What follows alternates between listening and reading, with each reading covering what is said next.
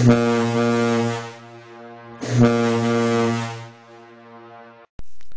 Internet, this is Big Al up at Paler, and today I'm going to show you how to insert some photo files onto your AutoCAD drawing or your AutoCAD workspace or your AutoCAD file.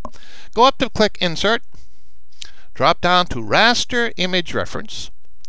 Now here's a file of images that I've previously worked on and stored. I stored them up in Desktop, so let's go up to Desktop and let's find it just like we normally do. Open the file. Bloop. Here we go.